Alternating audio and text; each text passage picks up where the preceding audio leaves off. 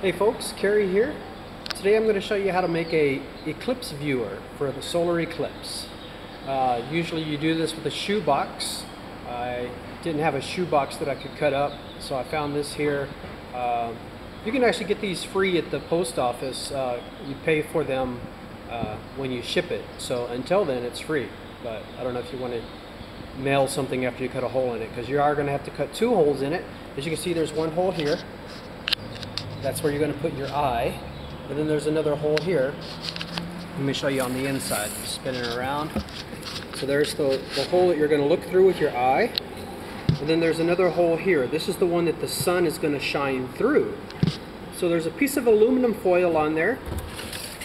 So I've taped the aluminum foil on there. You want to get the aluminum foil nice and flat. You don't want the wrinkly aluminum foil. So I pull it tight whenever I put the tape on there. And then what you're going to do is you're going to poke a nice clean hole with it into it with a needle. I didn't have a needle, so I used a tack, but you need a nice clean round hole. So make sure that the aluminum foil is nice and tight, and then just poke it right in the middle. Okay, so you've got your two holes, the one you're going to look through, the one the sun is going to shine through. And then on the inside of the box, since the inside of the box is brown, I've taped a white piece of paper. This is where the image of the sun is going to be projected onto. So you want to have a nice white background, so I just taped a white piece of paper on there. And what else? So just need to close it up now. So pardon me while I put some tape on here, because you have to make sure that it's closed up really well so that you don't have any other stray light coming in. You want it to be as dark as possible inside the box.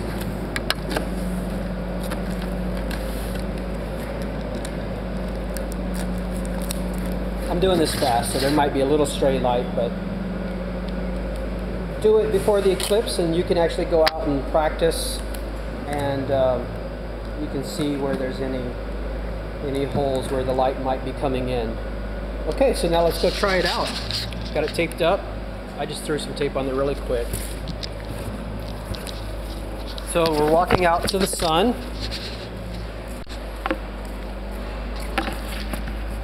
So once you're in the sunlight, just find where the sun is. The sun's behind me. So I'm going to try putting the camera in the hole. Let me find it with my eye first. Okay, so, okay, there it is. It's almost straight overhead. So,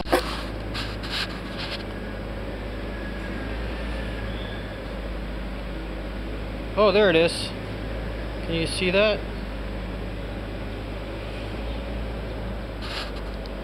So there it is. And so once the eclipse goes, you'll be able to see the shape of the solar eclipse as the moon takes bites out of the sun. You'll be able to see that in your little dot inside your eclipse viewer.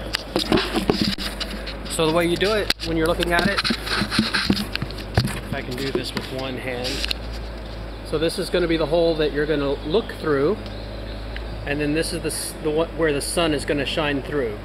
So you need to aim this to where the sun is directly behind you. So the sun is going to shine in that hole onto that white piece of paper at the other end of the box, and then you're going to look through this corner. Now I use my left eye, so I've put my sun on that side and the eye on this side. So if you're right-eyed, you might want to do it the other way around, or just flip over the box like that, and then you can use your right eye and the sun will shine in over here. There you go. Pretty easy, just made out of stuff that you have around your house. A box, some tape, and a piece of aluminum foil and a needle. Solar eclipse viewer.